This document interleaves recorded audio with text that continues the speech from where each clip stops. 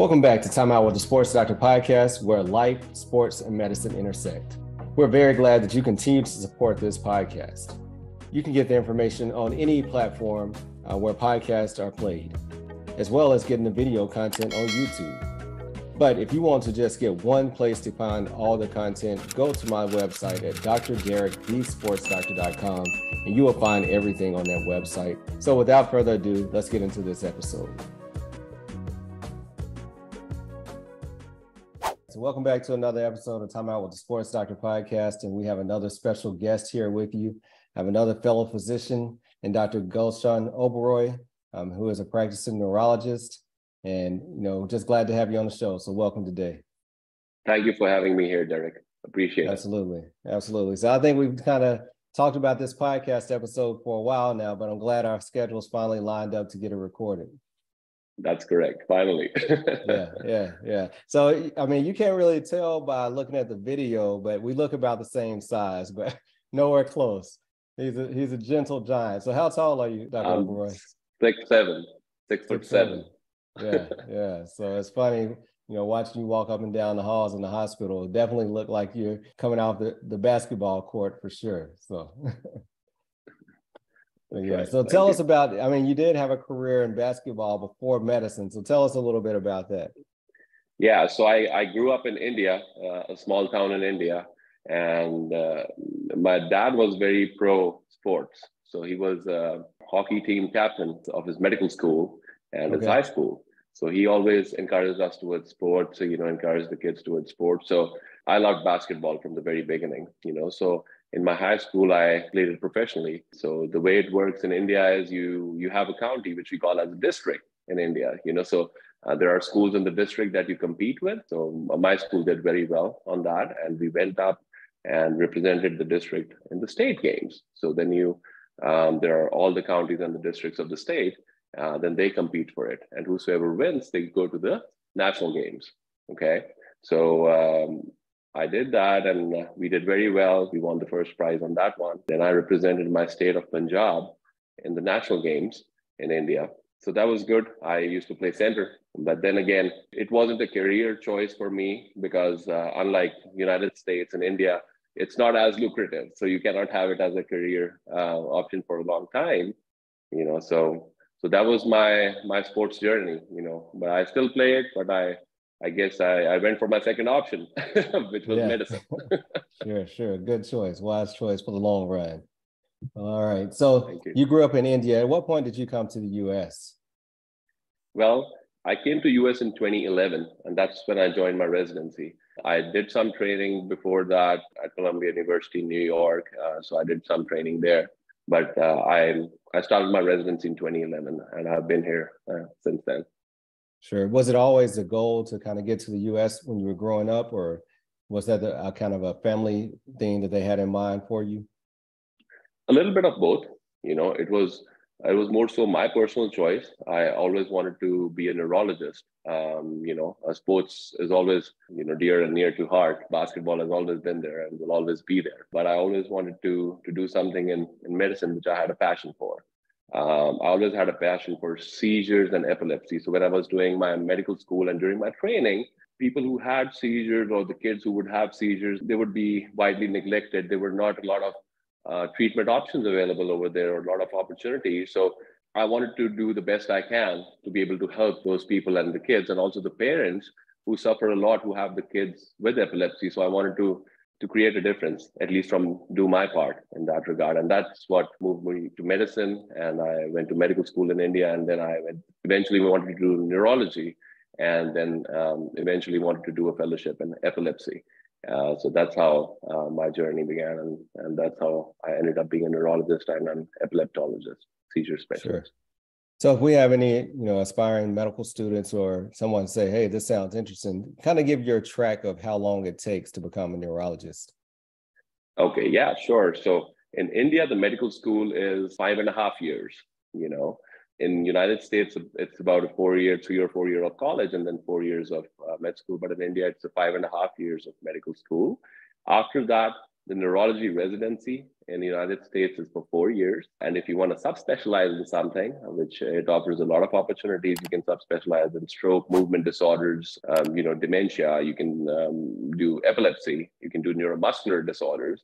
So there are a lot of options for fellowships after that, and fellowships are typically 1 or 2 years. If you want to do interventional neurology, it can go up to 2 or 3 years. So that's the total timeline. So 5.5 years plus 4 years, it's about 9 years, and then 1 or 2 years. So about a 10 or 11-year journey in total. Yes, so a lot of sacrificing along the way, I'm sure, right? That is correct. Absolutely. So, yeah, but if you love what you do, then the sacrifices don't count. No, I agree. Because, when I was talking about going into medical school and becoming a doctor, becoming a surgeon, people always say, oh, you're going to be in school the rest of your life. And now I always hear daily, you don't look like you're old enough to be a surgeon. So I always tell people, decide what you want to do and, get on the path, because you can't listen to what all the naysayers have to say, because many people that tell you things haven't been down that road anyway. So you have to really just determine if it's right for you and if it's a sacrifice is right for you. That is correct. I couldn't have put it in better words. Absolutely right. Right on. Yeah. All right. So let's talk about, you have a very busy neurology practice. But one thing that we talk about quite a bit is business outside of medicine, right? And investing. So let's talk about kind of your philosophy of, you're a doctor. Why do you need more than just going to work to earn your income? Yes, that's a very good question and very dear to my heart. Financial freedom has always been very important for me.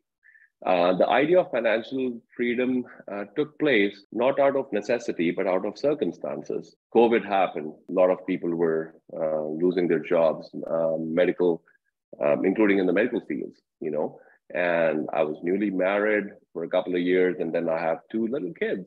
And again, since being from a foreign country, I came on a visa. So at that time, I was on a visa. So if I were to lose my job at the time, not only had I had to find a job within the next 1 month due to my visa requirements, if I am not able to do that, and at that time, job market was tricky, especially in medicine, as you know, Derek. The other option was I would have to go back to India and start all over again. Okay. Now that I have 2 kids and a wife who was not working at the time, I had a lot of financial responsibility.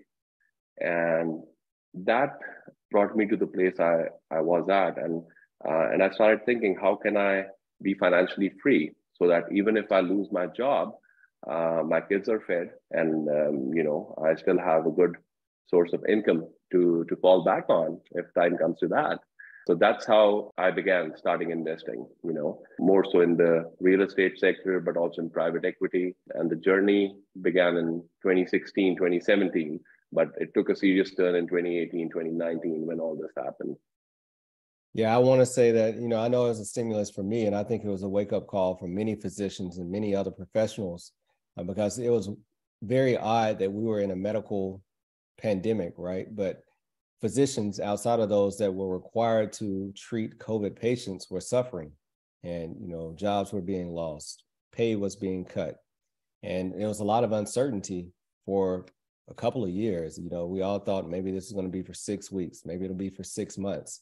And then it just kept going on and on. I mean, I know surgery shut down at least 3 or 4 times in the first 2 years of the pandemic. So there was a lot of uncertainty. And I think it was a waking call for a lot of physicians and a lot of healthcare workers to say, this profession that we've held so tightly to, and we thought, medicine has changed already just from when we were in training till now, with a lot of people moving towards larger corporations and a lot of hospital systems and away from private practice and entrepreneurship. But even on top of that, we were facing with a pandemic. So I think a lot of physicians realized that just going to work as a physician might not be as financially stable as we once thought it was. That is correct. Yeah. So let's talk about, you mentioned real estate, and that's something that I'm also very interested in. What's your philosophy as far as real estate investments? Are you more on the active side or the passive side? What have you done so far? A little bit of both, active and passive. Okay. My philosophy on real estate was, like I said, freedom. Okay. Not only does it give geographical freedom, but also financial freedom and time freedom. To put it in perspective, financial freedom, as we know, I consider a person financially free when their passive income or income from their investment exceeds their monthly expenses. Okay. So even if there is a job loss or if there is any uncertainty of any sort, you won't lose your house. You would still have some income, to pay your mortgages and stuff. And you would be net positive is what I call it at the end of the day. Right. That's the financial freedom. Time freedom is very important. When you get financially free, you also have time freedom. So I don't have to work in my primary job for as long, or I don't have to put so many hours to generate a certain amount of pay. So I don't have to be in that rat race, is what they call it. So right. The third thing is geographical freedom. And that's also is very important. I don't have to stick to a certain geographical area if I'm financially free. If I decide to move somewhere, I should have the ability and the choice to make it for myself. So I think those three pillars are very important. And those are the things that drove me to investing in the first place. And real estate, I think it is a fantastic tool, especially in the United States. I don't know of any other country, or I don't know of any place else which offers so much tremendous benefits, especially to the professionals and physicians and high income earners, especially the tax benefits that United States offers for real estate investors. As there is a saying, don't wait to buy real estate and wait. Right. It offers a lot of tax benefits, so that's very important. And the other thing that it offers is I typically invest or try to invest my best in cash flow real estate. So cash flow is very important, tax benefits, including interest reductions. And if somebody has an IRA, they can invest through the IRA into this. Coming back to the point of active and passive investing, my first investment that I had was in 2016. It was a cabin, a short-term rental cabin up in the Smoky Mountains area.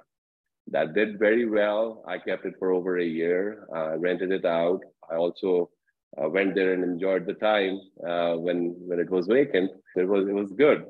Kept it for a year, more than a year, and it doubled in price. So I sold it at that time, and I thought that was a good rate of return on that one.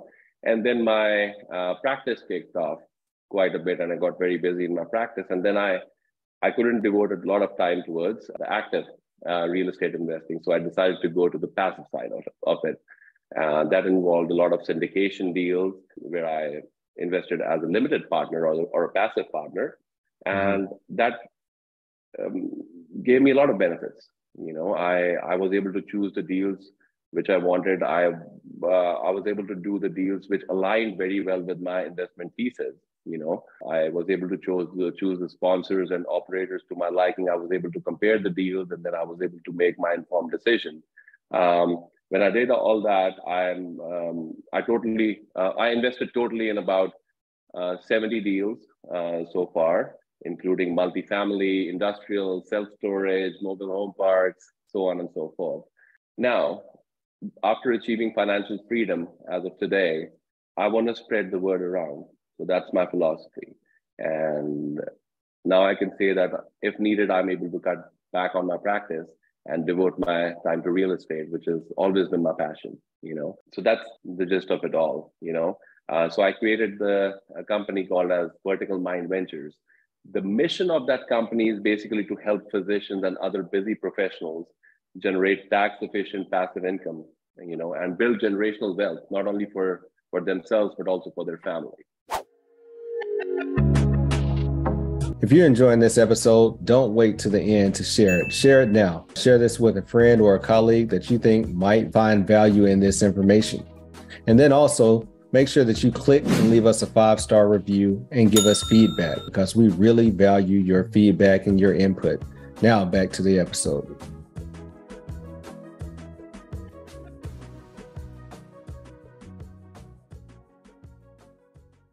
Yeah, it's amazing listening to you talk, because I know 3 years ago, I would not have understood anything of what you said, from passive to active, right? But the more that you learn, the more that you read, the more that you listen to podcasts or audiobooks or whatever to try to learn about these things, you pick up on them quickly. I know I didn't have any formal training. Did you have any formal training in real estate investing before you started? I did not have any formal training, and Derek, like your podcast, it is fantastic. I used to listen to a lot of podcasts and ebooks and audiobooks, and also real estate investing books. That really helped increase my knowledge towards commercial real estate and multifamily real estate, and that's how I got into things. And one thing led to another, and that's how I developed a lot of knowledge about real estate, and that led me to invest and also lose the fear of not investing. And because once you gain knowledge, that's when you become more confident in investing. That's very important. That's the key. And one thing people, I know with me, I would say it's risky, but the more you learn, the less risk there is involved, because the more it's a system to everything, and there's a formula to everything. And the more that you practice that and repeat it, I'm sure the first time that you talked to a syndication, I know the first time I talked to someone about joining a syndication and they told me the amount, and I was like, wow, there's no way I'm going to give this amount of money to anyone, and I don't really understand what's going on. But once you have done it once or twice and you see, okay, this is a process of distributions, and then, you either sell or something happens and then you get your money back, it makes a lot more sense and you feel a lot more comfortable with it, the more you do it. Absolutely. And as they say, success is on the other side of fear and comfort, and the other way to put it is comfort kills. So you have to gain knowledge about it. And what leads to it is progress. And if you don't play the game, you don't win, and as somebody said, I believe it was Tony Robbins who said that progress is happiness. And I totally believe in that. Sure. So are you doing your own syndication deals now, or are you working with a small group of people to put these deals together? Yeah. So we started off as a friends and family. Like I said, my favorite pastime is to help people understand about financial freedom.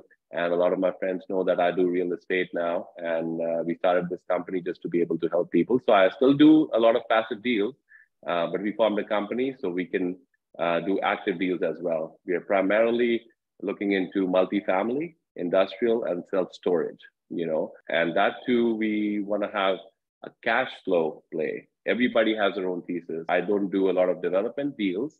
My thesis is primarily cash flowing deals. Appreciation is gravy. I don't buy an asset just so that it's going to appreciate later on. As long as it cash flows, appreciation is going to take care of itself, And as they say, the best investment on earth is earth. If you have a good property with good bones, it's going to pay off. So just kind of speak about, you mentioned cash flow several times. What does cash flow mean exactly? So cash flow in the simple term means that if you buy a property, you have to pay the mortgage on it, okay?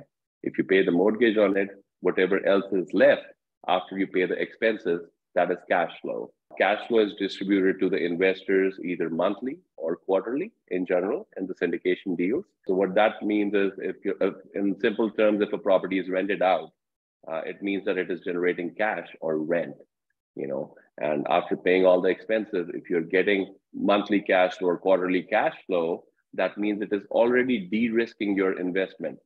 Because it's if you put in an investment amount of, let's say, 50,000, you're always getting some cash flow, okay? And when the time is right, when the market escalates or when you get a good price to be able to sell the property, then you make big profits on it. But until then, you enjoy the cash flow. Right. Well, thank you for that explanation.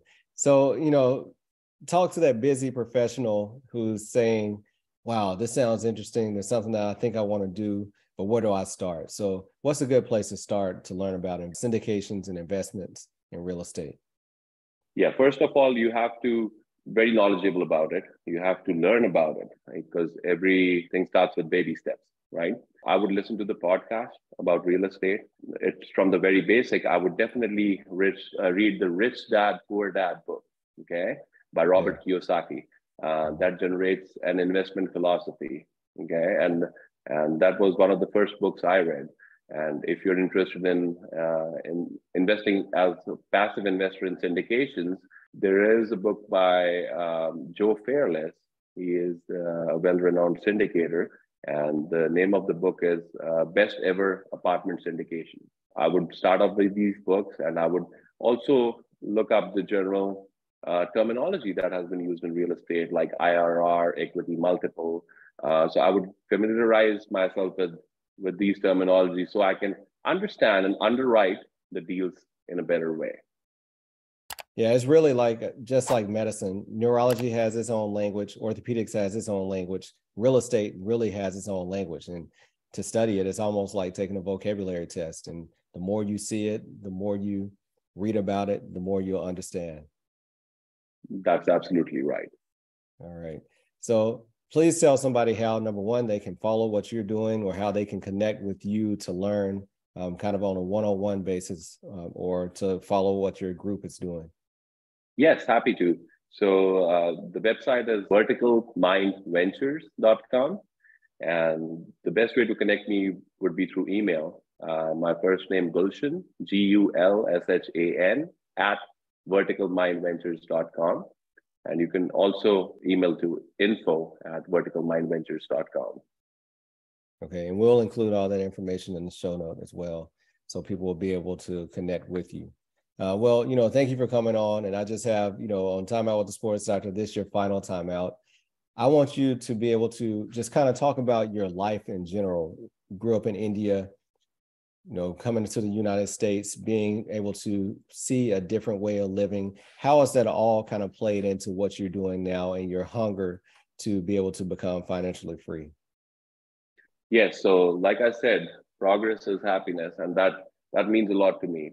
I want to be able to not only do it for myself. If I can do it, I think anybody can do it, starting from basketball and then going into medicine and, exploring real estate and doing real estate.